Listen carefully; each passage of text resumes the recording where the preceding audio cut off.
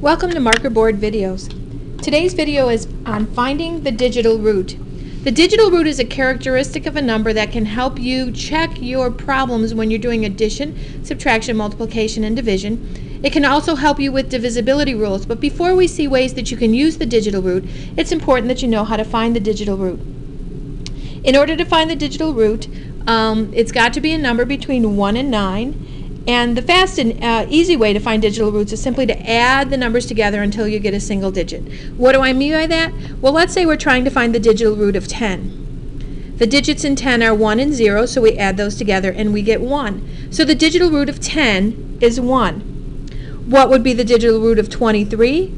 Simple. It's 2 plus 3, so the digital root of 23 is 5. Again, digital roots are between 1 and 9.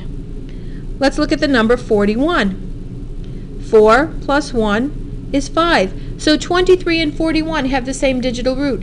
That means they have some other things in common which we'll investigate in later marker board videos. Let's take the number 60. 6 plus 0 is 6. So the digital root of 60 is 6.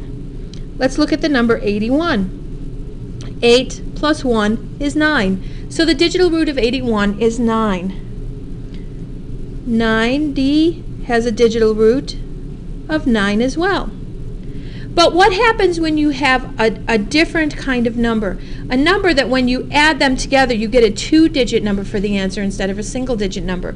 Well, you simply add those together. So if we wanted to look at 74, it's 7 plus 4, which is 11. Then you add 1 plus 1 and get 2. So the digital root of 74 is 2. Let's look at 49. We add 4 plus 9 and we get 13. We add 1 plus 3 and we get 4. So the digital root of 49 is 4. Let's try the number 77. You add 7 plus 7 and get 14.